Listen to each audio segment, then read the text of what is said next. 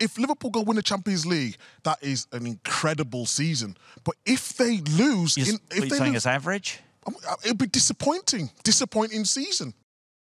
I think that there would have been maybe 10 minutes, 12 minutes of genuine hope at Anfield. I wasn't there, but 12 minutes of genuine hope after the Coutinho goal at the Etihad and before the first City goal. I think that will have been the period where Liverpool would have felt, if we score now, we win the league. Inside the stadium, that was a really interesting period, actually, because you sensed an edginess inside the stadium because they were so desperate for a goal, and Wolves were sitting deep as they do the back five, but they were still causing Liverpool problems on the break. But then that 5 minutes from City ruined it. But it went from a situation where they had an opportunity. There was still great pride at the end, from the fans within the stadium with the way the team have performed this season. So, Chris, you're saying if Liverpool only end up with the League Cup and the FA Cup, they're not going to be disappointed? Well, I've seen Rory sort of sneer at the two cups as well there. So you're saying... I'm not sneering. You don't rate the FA Cup? I'm not sneering at anything, but to get to this part of the season,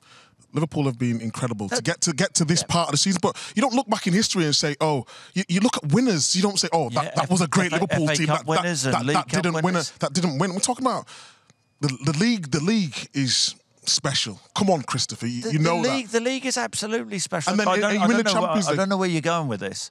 I'm saying because the Champions League is special. No. I don't want to level it at Manchester City. No, they haven't won the Champions League because I wouldn't do that last time. No, but I understand your point on feel the eyes. I do. But if you're in 4 competitions at this part of the season and you only finish with 2, and you're saying if the Champions League, you said many times, the Champions League's number 1, then it's the Premier League, then it's the FA Cup, then it's the League Cup. That's what you've said before. But can I just say this? So if you lose... There are separate arguments here, okay? So with Manchester City, all right, and this is... I don't want to go into it in great depth and waste a lot of time. No one cares about second place. Right, no one cares. In history, no one cares about... A lot of Manchester City fans will say... Premier League over Champions League every day of the week. If you're Pep and you're a Manchester City player and you've won 4 titles in 5 years, you're thinking, come on, we need to win that Champions League because they've dominated. That's why the Liverpool Premier League. celebrated the way they did when they won the league after so long. All I'm saying is, as a season as a whole, if Liverpool finish the season and they don't win the league, they've come so close. If they don't win the Champions League... It's not about coming so close. It's not about coming so... You know in football, it's not about coming so close. It's about winning and losing. If Liverpool go win the Champions League, that is an incredible season. But if they lose... You're saying it's average? It'd be disappointing season. You're both right. This isn't even really an argument, because Liverpool have had an amazing season, and whatever happens in Paris, they will have had an amazing season. But if they don't win the Champions League, they will still be disappointed. Both those things to be true. Both cups on you're not going to bring the penalty one out now, are you? I'm just giving the facts. Penalties don't count. I'm not saying penalties. Are you going to say penalties are lottery now, or are penalties? Are you in favour of doing what they did in the Olympics with the high jump and sharing? I'm a big fan of Liverpool. I've been nothing but positive about Liverpool since even when I was a player. Didn't sound like it then. Of course it was, but I'm just giving you the facts. If you are in 4 competitions and you only end up with the League Cup and the FA Cup, and you push to the last game of the season, then you lose to Real Madrid, you'd be disappointed.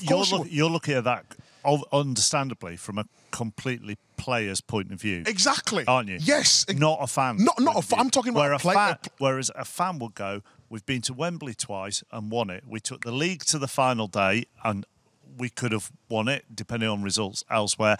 And we go to Paris. Saint-Denis for a Champions League final. Blimey. For a Champions League final on Saturday against Real Madrid. Look, and we want to win it, but if at the end of it, we've been to Wembley twice, won 2 cups, finished runners-up in the Champions League and runners-up in the league, that as a fan, you go, what fun we have had this season.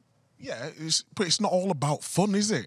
For a player, for a fan, of course, I agree with you. For a fan, you're one of the most fun guys out there, and it's not all about fun. Well, I mean, it's not all about fun. You want to win. I'm only fun because I can talk about winning the Premier League and winning the FA Cup. Wouldn't be here if I didn't win that, would be? Is that why I'm not fun?